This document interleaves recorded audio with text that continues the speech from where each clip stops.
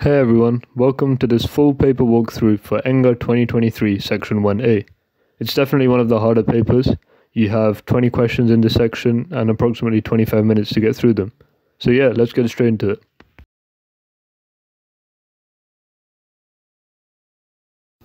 So question 1 is a pretty straightforward maths question. We are told that the surface area of the sphere is equal to 10 times the surface area of the closed cylinder. Now the surface area of the sphere is 4 pi times big R squared, and the surface area of the cylinder is 2 pi rh plus 2 pi r squared, where h is equal to 4r from the question, so that comes out to 10 pi r squared.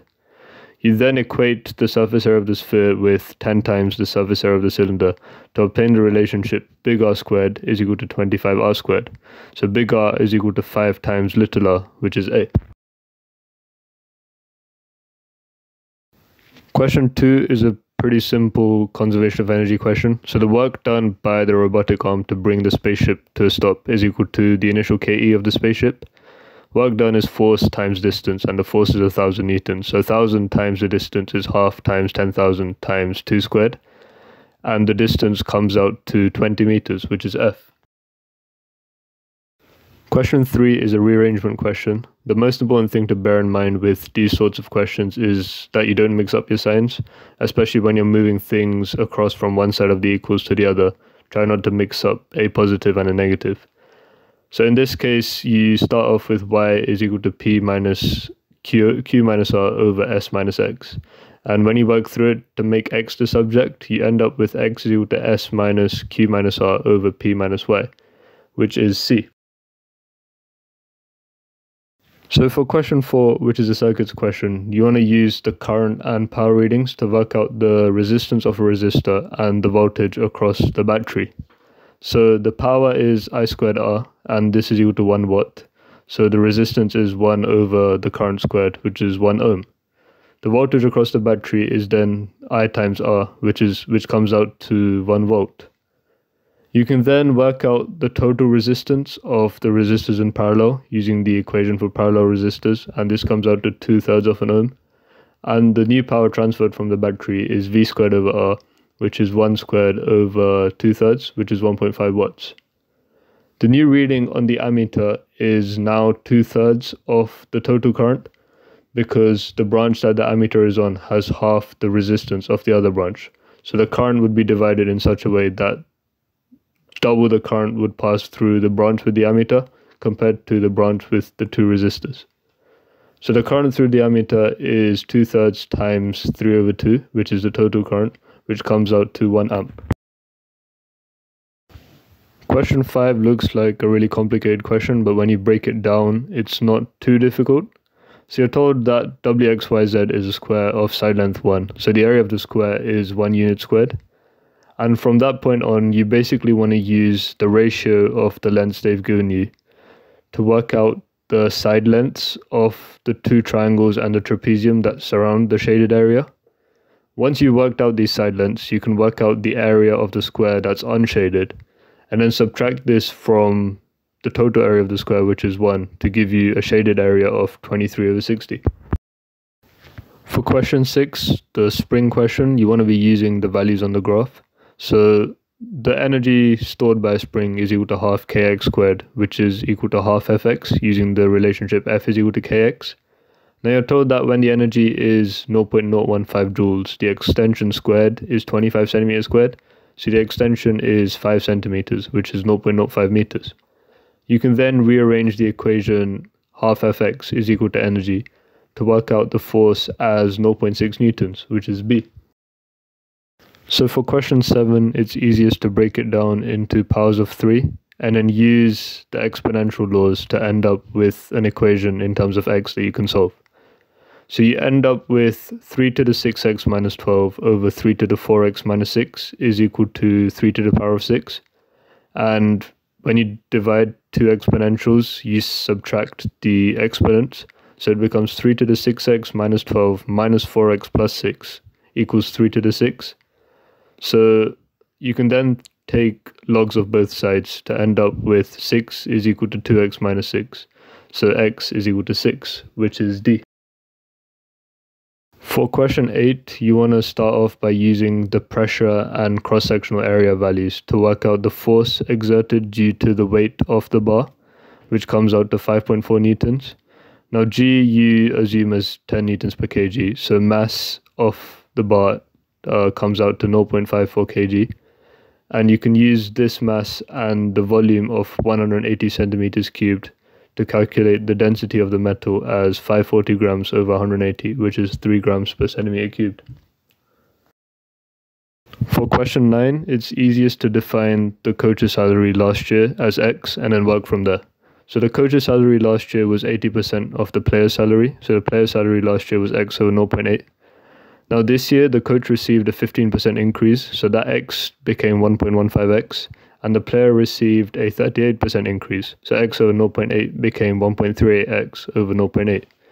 Now you're asked to find what percentage of the star player's new salary is the coach's new salary, so you divide the coach's new salary by the player's new salary, which comes out to 0.92 over 1.38, which is 2/3, so the answer is D. So now moving on to question 10, and for these types of radioactive decay questions, you basically want to make a table of how the values of X and Y change relative to each other over time. So when time is equal to 0, you start off with double the number of atoms of X compared to Y. And if you work through the table, you'll end up with, on the 6th day, the number of atoms of X and the number of atoms of Y are equal to each other. So the answer is 6 days, which is E. So for question 11, the average speed is equal to the total distance traveled over the total time taken. Now the total distance is easy to calculate. It's 100 plus 200 plus 100, which is 0.4 kilometers. The total time can be worked out by dividing the distance by the speed, remembering to convert the distance into kilometers. So you end up with a total time taken of 5 over 120 hours.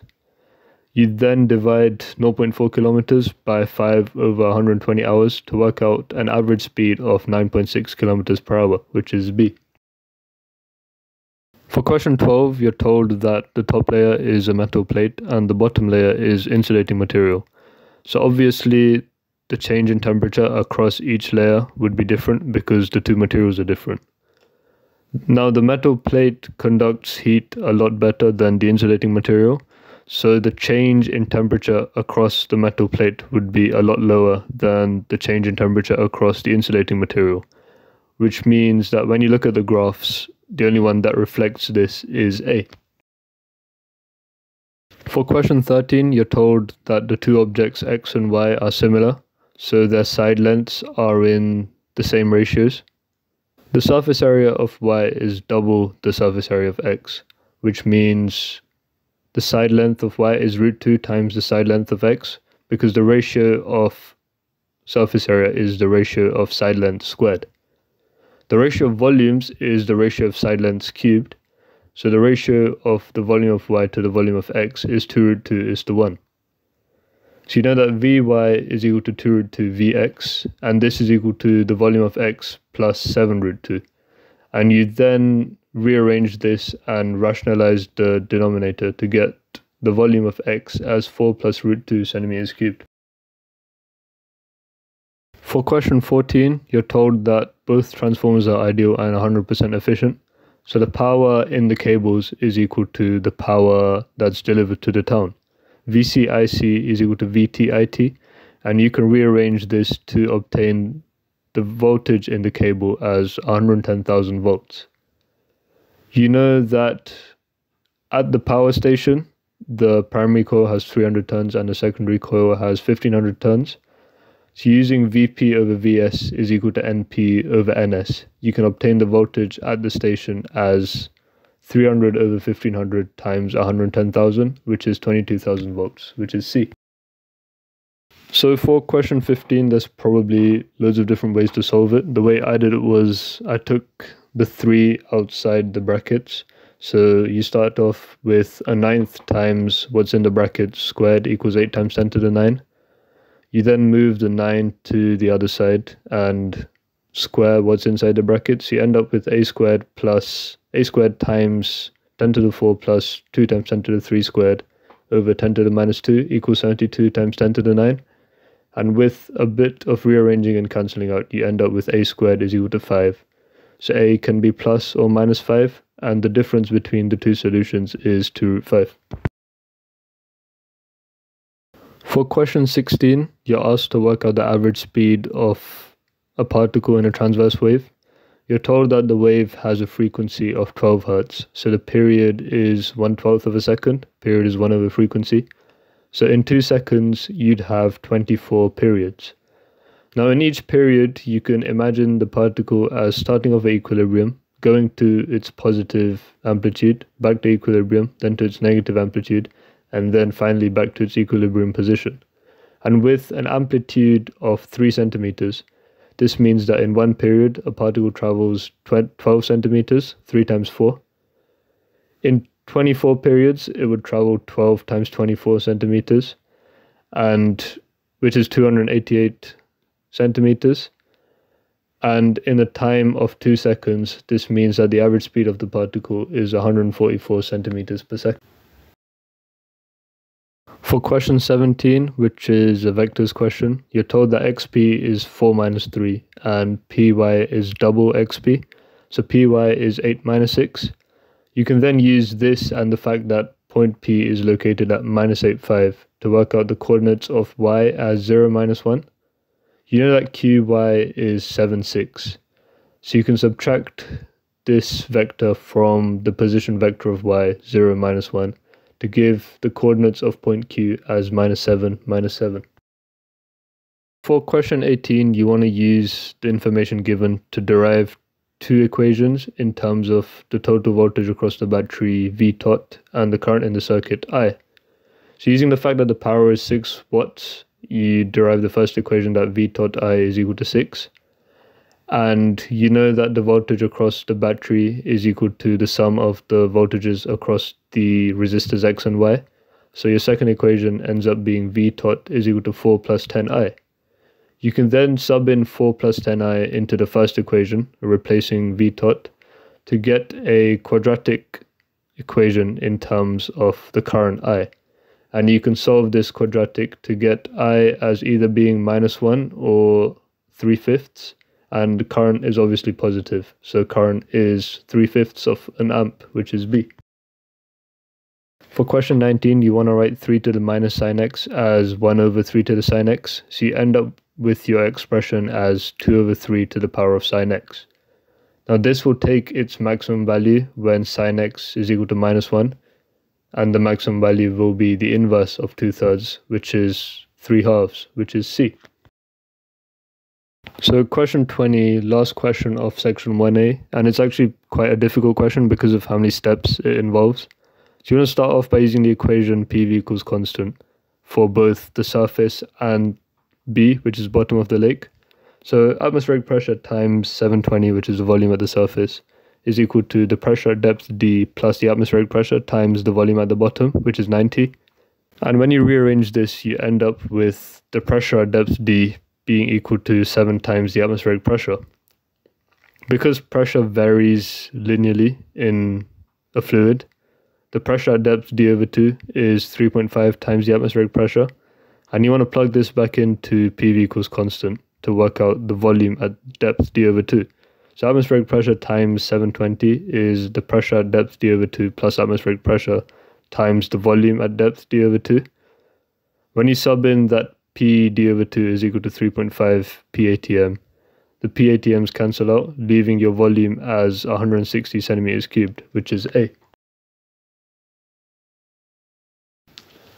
Thank you for watching, everyone. Hope you found it useful. And for more ESAT practice and preparation resources, make sure to check out our website. Link will be in the description.